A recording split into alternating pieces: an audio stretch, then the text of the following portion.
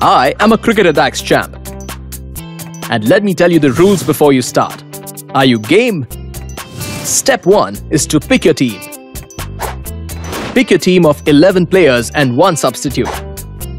Choose the amazing tactic card now to change the game in your favor later. You can also give your team a power-up of +3 points with team boost cards.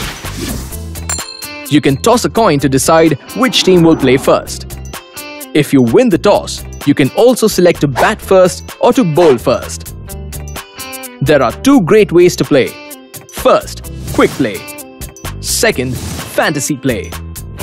In quick play, you choose your best 11 cards and 1 substitute card and start playing.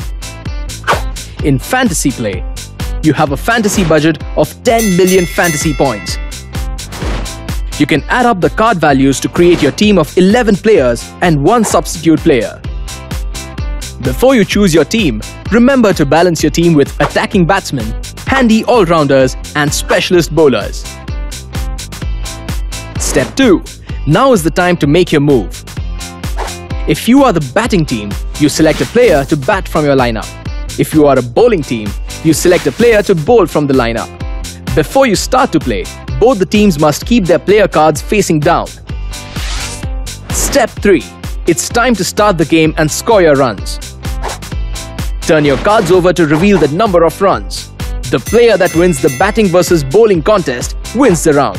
In the next round, the winner from this round chooses the first card, so keep a check on your scores. Step 4. Keep your scores. Your runs increase if your batsman beats the bowler. Your wickets increase if your bowler beats the batsman. If it's a draw, the player with the highest individual run score will decide it. Step 5. Team boost cards. With the team boost cards, you can give a +3 boost to your batting and bowling rating. This cannot be used in the final round of an innings. Step 6. Final score. Player 1 records their innings total. Now it is time for second innings, so now swap roles. Both players keep the same lineup of the cards out in front of them. You can change the tactic card if you want to now. If player 1 has batted first, then he must now bowl to player 2's batting lineup. The winner is decided when the team that scores the highest runs with the fewest wickets. Now for the special cards, the tactic cards. Tactic cards are used to change a game in your favor. There are 6 tactic cards. Remember to keep your tactic card face down until you're ready to use it. The Stadium Boost card is used to add +10 points boost to any of your regular cards in either their batting or bowling categories. The DRS card is used to challenge a dismissal against the bowling side. A coin or the DRS card is flipped to determine the outcome of the DRS decision. The injury card is used to force your opponent to make a substitution. The sub card must then replace the player that has been forced to exit the game.